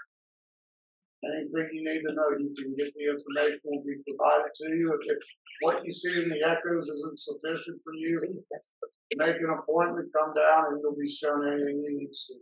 No one's hiding anything. We're above board, going forward, everything is split up, separate pots. We don't have anything to hide. So it's that simple. If you got questions, ask them, come to the I office. understand, it's in the echoes, but I'm not saving monthly newsletters. We have a website, and that website has a place that you're supposed to go to, and it says, here you will find the budgets, here you will find the audits, and they're not there. So they're very sporadic. You go into financial reports under POA, and you get everyone. Check it out. No, they're not. No, they're not. Yes, the name and lot number, please. Mike Jones, 1475 1577. Got a question. I run a major, or am one of the heads of a major corporation. One of the things. I got over 200 people. Sometimes bad decisions got to be made. When we're losing money, it requires one help and incentive or cutbacks on jobs. But what's taking place right now with money being down, is there any cutback that you guys are making? Because I see in the salary, there's outrageous salaries going on here. And from what I'm seeing, you're asking me to fork out $300, but nobody's giving up anything. And free insurance. Yeah, but Julie, I heard Julie say free insurance. Oh, yeah. There is no free insurance. I'm not worried about the free insurance. The salaries that we're paying are. They pay a portion of their premium. The employees do. The employees are not getting free insurance. They pay their portion like every other employer has their employees pay a portion. That wasn't the discussion I got. I understand, but she was in the background stating that, so I just wanted to. But, I mean, making decisions. Go on, gotta- Grant. I'm gonna stand up for not freezing. No, it's not. Otherwise, I'm sure. Now, one of the first things we did, we asked Dave for the job description of every employee that we have. Can you speak up, please? Yeah, I'll even come close. How's that? But we did ask Dave, and he did provide the job descriptions of every employee that we have. Okay. Now, this board, I've been on 3 months, Don is fairly new, and people have been here before, but it's a lot to get caught up with. What does this person do? The job description says this, this, and this. Well, how many things are we doing, and what else? You know, that's a lot to go through, folks. And what I would say is, do get it. Well, we need your help. There's a lot of documentation. There's a lot of stuff there. And what we don't want to do is just go making statements. Well, we've got too many people. We're going to lay off 3 people, right? Because then people start looking for another job, and you might still want them. You might want them for something else. You might actually need them. So we're trying to not make any rash judgments on that. On the healthcare thing, 2023 was a pretty high year. Okay, one of the things we looked at, finance committee did a ton of work on this. We saw a bunch of proposals on the healthcare. 2024 is going to be cheaper. Is it as cheap as we want? No. We have set the stage that that's probably not going to be the package that we have next year. We don't know what the package is going to be, but we don't think it's going to be that. We understand that's a lot. As I work for a company that provides group benefits, I'm an executive officer. My benefits package is not that good. We get it. Okay? And we are looking at this stuff, but it takes time. We're all volunteers. The finance committee's volunteer. Yes, we need any volunteer with that expertise to help. Please do. And I'll say this too. If you feel like you're not getting a response from a committee, they're ignoring you, you're not in the club or whatever, make an appointment with the board in that executive session and come and let us know these things. But the idea is, yes, we're interested in the proposals. You know, we are interested in these things, but we're volunteers. We are dealing with a million things on this stuff. And I do apologize that we can't just take every subject every minute of every day and we want to talk about it. But we do want to hear you. We really ask you to follow that process. We are looking at this stuff, and we do very much need your help. And that's all I would say. So the answer is no consent. You're asking We're me to still pay looking. $300. We're still looking. So if I got to pay $300, somebody needs to have a concession because I'm paying to pay these outrageous wages that you guys are paying. There's a lot of matter of opinion on what an outrageous wage is. Sir, I got 200 people on me under union shops. I know what an outrageous wage is. I'm not sure who you're talking about. I'd love to hear what you think that job is. I'd love to talk to you about it. Please make an appointment with us and talk to us. Go to the finance committee. We want to hear that because, you know, not all of us have all 200 people. You know, people like you have that expertise. We want to hear it. Thank you. Brandon, if I can just add something to what you said. Donna, correct me if I'm wrong, but when we looked at the wages, just a little background, when I took over as board president, what was routine at that time was that every year Mr. Keller penciled in a 6% increase for employees. Now, I, of course, was seeing the value of my IRA go down. I'm old enough now to get Social Security. I said, this is bad crap. You know what? And so we eliminated that and we pegged it to the cost of living. But then Donna and I reached out to other government agencies here. We weren't looking You're not at a government agency. No, well, in a sense, You're not a government agency. well, sir, hear me out. We are not a private industry in that you are a union shop that makes something to sell to someone. This is the government of a private community. You may disagree with me if you wish, and that's fine. But we reached out to Greendale, to Lawrenceburg, to Aurora. What are they paying people in comparable positions? We are not that far up. Those are government agencies. You are not a government agency. I also, as of last year, we also did go to private companies. We did. When we were benchmarking, yes, what they were giving is increases. So we do try to do our due diligence when it comes. And you have to remember, apples to apples sometimes is difficult to do when you look at hourly people, what are you responsible for versus what, but we did reach out to private companies last year. And I've got controllers and everything else. I know what you think. Again, Grant. I would love to sit down with Grant. It's like, That's very but we can't say that this is a government agency. It's not. But yeah, they reached out to Dearborn County, which I worked for up until a month ago. The clerk of courts makes $59,000 a year and been in there 20 years. I worked with the first level deputy in the courts in the clerk's office who'd been there 18 years, and she made $39,000 a year. So And it's all public. and that's all public. So I'm not sharing anything. It's all public record. You got to do that. So you're not benchmarking against Dearborn County, and if anybody's making more than 40 grand a year. So and they are. Okay. All right, and I have a motion for adjournment, please.